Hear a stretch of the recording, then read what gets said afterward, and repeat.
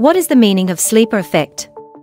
The sleeper effect occurs when a persuasive message has an impact but is delayed.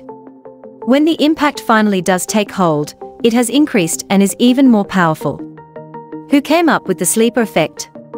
The sleeper effect was originally proposed by American psychologist Carl Hovland in the late 1940s. He published a famous journal article along with Walter Weiss in 1951. As mentioned earlier, the sleeper effect is a psychological phenomenon that relates to persuasion. It is a delayed increase in the effect of a message that is accompanied by a discounting cue, typically being some negative connotation or lack of credibility in the message. While a positive message may evoke an immediate positive response, which decays over time.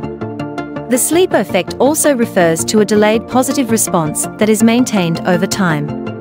Because the sleeper effect has been considered to be counterintuitive, researchers since the early 1950s have attempted to explain how and why it occurs.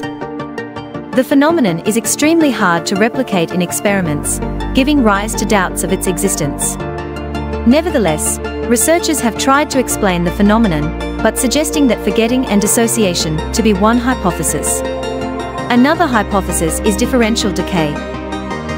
Consider the sleeper effect in the context of persuasive communication.